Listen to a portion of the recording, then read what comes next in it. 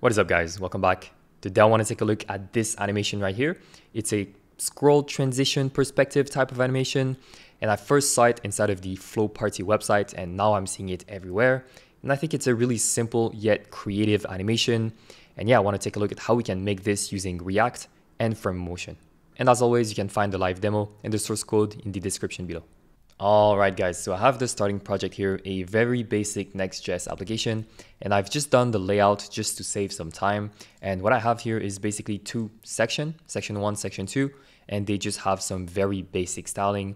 And I've also initialized here a smooth scroll using the Linus scroll.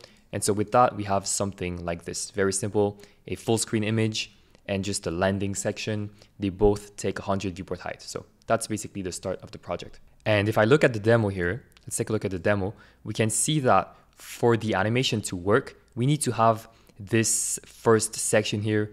It needs to be fixed, right? It needs to be sticky on the screen, and then we're gonna rotate it and then scale it down to have this effect. Right now, all we have is just two simple transitions. So the first thing we need to do is to fix that first section to the screen so that the other one can overlap on top of it. So to do that, all we have to do is change the styling a bit and use the position sticky. So here in my main container, I'm gonna specify a certain height. So I'm gonna specify a 200 viewport height for the main container. And right now in my first container, I have 100 viewport height. And in my second container, I have 100 viewport height as well. So both of them together, they do 200 viewport height. And the reason why I specify the height here is so that I can after here do sticky and top 0. And that means that my first section here is gonna be sticky starting at the top 0 for the entirety of the height of its parent. So I'm gonna save that and let's see what we have.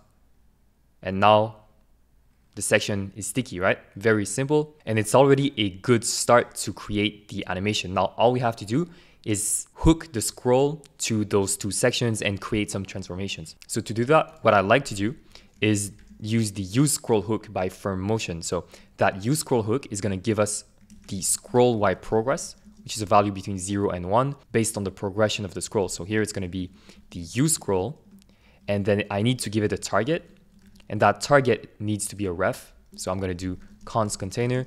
It's going to be equal to a ref, and then that container is basically the target of that use scroll. And so which section do I want to listen to its scroll progress? Well, I'm going to listen to the parent here, which has a height of 200 viewport height. So I'm going to do ref container.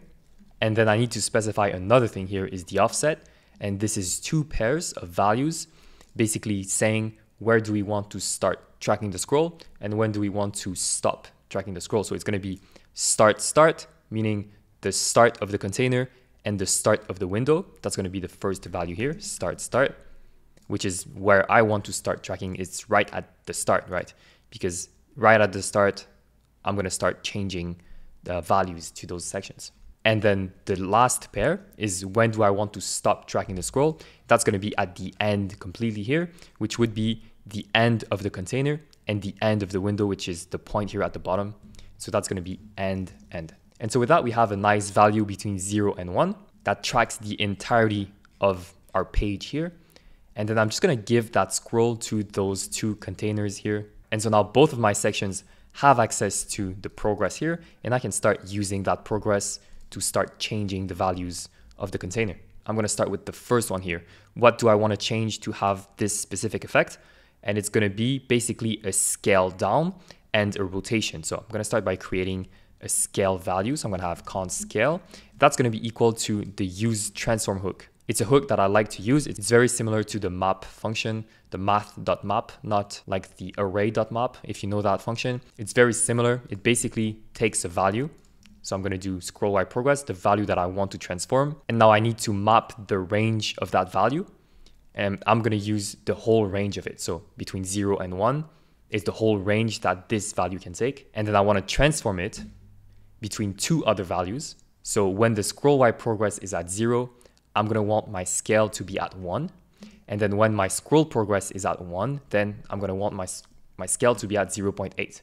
So that basically means I'm reducing my scale by 20% based on the progress of the scroll, right? And now I can simply use that scale here as a style. And then I need to add the motion tag in front of the div So that way the scale here can be understood by React, right? Because right now the scale here, it's not a number, it's simply a motion value. So we need to add the motion tag here so that it's understood. And yeah, we can save that, see if that works. Okay, I need to import motion here from motion. And let's see if that works. I'm gonna scroll.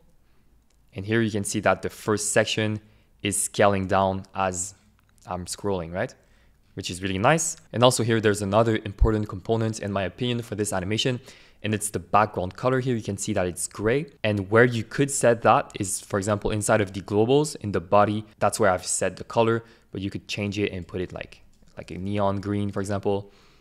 But that's a bit ugly. For now, I think the gray looks good, or something like a black too could look really good. Something like that, right? Just to emphasize the fact that it's scaling down. I think adding a background color that's not the normal color adds like an extra touch. So now I've added the scale, and all I need to do is add the rotation. So it's gonna be the same thing, but now it's gonna be a rotate value. Same thing, I'm gonna transform that value here. It's a value between 0 and 1. And then for the rotation, I'm gonna do maybe -10 at first. No, I'm gonna do 0 at first and then -10, right? So not rotated at first, and as we scroll, it's gonna scale down and rotate, right? And then I can just grab the rotate value here, put it here as a style, save that. And here you can see that I am now scaling down and rotating as I'm scrolling. But for me, I think it's rotating a bit too much. I'm gonna do -5 just for the aesthetic. And yeah, it's a bit more subtle. I prefer that. And we could even leave it at that. I think it looks great, but we can even add the same thing, but to the second section. So I'm just gonna copy paste that, copy the scale and the rotate, put it for the second section, which is the section with the full background image. And here it's gonna be the reverse, right? It's gonna be scaled down at first. And so 0.8 to 1. So scaled down first, and then it's gonna grow as we scroll. And same thing for the rotation. I'm gonna have -5 at first to 0. So a bit crooked at first, and then it's gonna go straight up. And same thing, I grab the motion tag, put it in front of the div, and then I can add my styling, scale, rotate, save that. And let's see what we have. I'm gonna scroll, and boom, we should have something like this. So now you can see that this one is rotating and fading away, and then the other one is appearing. It's a bit crooked at first, and then boom. And I think that looks really nice. So that was it for this tutorial. Very simple animation. We did that in like 5-10 minutes. So really nice animation for the time that it takes and like the technical complexity behind it. It's really minimum, but I think it's a super creative animation. So yeah, if you liked it, if you learned something, leave a like, subscribe, and I'll see you in the next one.